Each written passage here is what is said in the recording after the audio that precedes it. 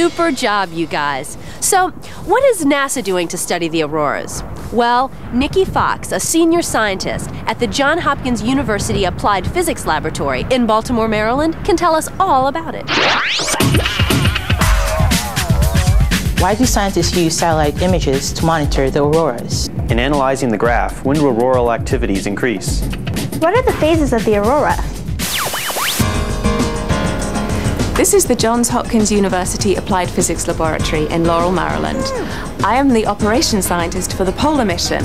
The Polar mission is part of NASA's Sun-Earth Connections fleet. Within the Sun-Earth Connections fleet, Polar has the responsibility for multi-wavelength imaging of the aurora, measuring the entry of the material into the polar regions, the flow of material to and from the ionosphere, and the discharge of the energy in the ionosphere and the upper atmosphere. Scientists use satellite images to monitor the position of the various auroral features.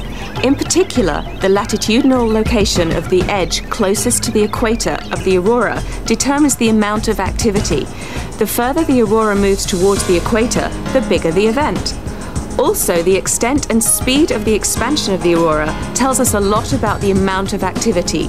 The further and faster it moves, the larger the event. Polar is a unique spacecraft because it carries 4 different cameras to study the aurora.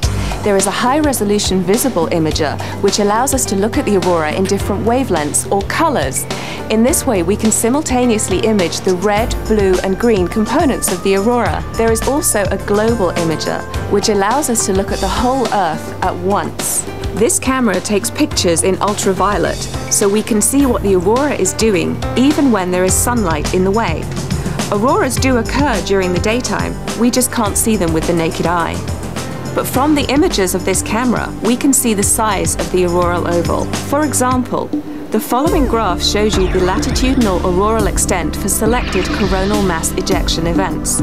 Coronal mass ejections, or CMEs, are gigantic explosions caused by the sun that can reach speeds of millions of kilometers per hour. It takes around 3 days for a CME to reach the Earth. The vertical axis of the graph is the geomagnetic north latitude from 40 degrees to 58 degrees. On a globe, 40 degrees north latitude is closer to the equator and 58 degrees north latitude is closer to the geomagnetic north pole. The horizontal axis represents the dates of selected CME events. From analysis of this graph, we can determine that the latitudinal auroral extent generally increased from 1997 to 2000. Be careful in the way you interpret this graph. The function appears to be decreasing. Even though the data show a downward trend, the auroral oval extended closer to the equator. For this particular graph, it tells us that the auroral activity increased. Let's look at 2 data points. From the data on January 10, 1997, there was an auroral event in the northern hemisphere that extended to a latitude of 57.3 degrees. Do you know the name of the country that the auroral oval covered? If you said Canada, then you are correct. On July 15, 2000, there was an auroral event that extended to latitude 41.2 degrees. The auroral activity was so intense that the auroral oval stretched into the southern parts of the United States. The 11-year solar cycle of the Sun reached its maximum in the year 2000, so we expected auroral activity to increase from 1997 to 2000. With all these cameras and the data we collect, we can photograph the evolution of an aurora. The evolution of every aurora tends to follow a similar sequence. We call this an auroral substorm. The following images show a typical sequence of an auroral substorm.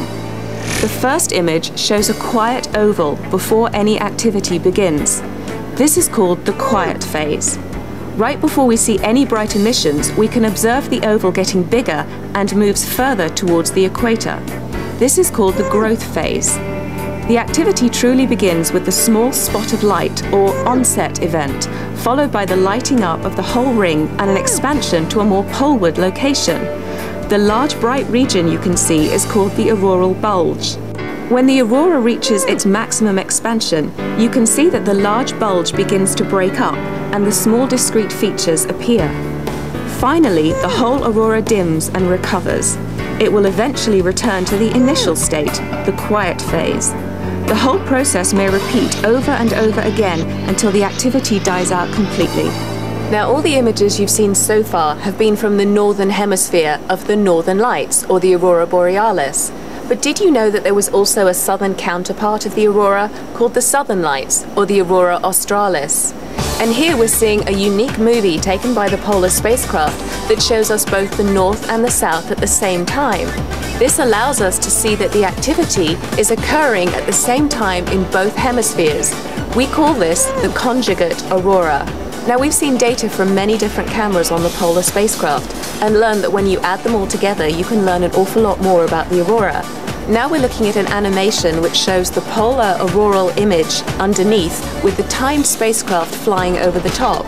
Timed is taking images in very high resolution, and you can see that every time the spacecraft flies through the oval, it suddenly illuminates all the fine-scale features that you couldn't see before. So now we know that when you add two data sets together, you get even more information. Now, with the addition of data from ground-based observatories and sounding rockets, we can look at the aurora with full perspective. Okay, now it's time for a cue card review.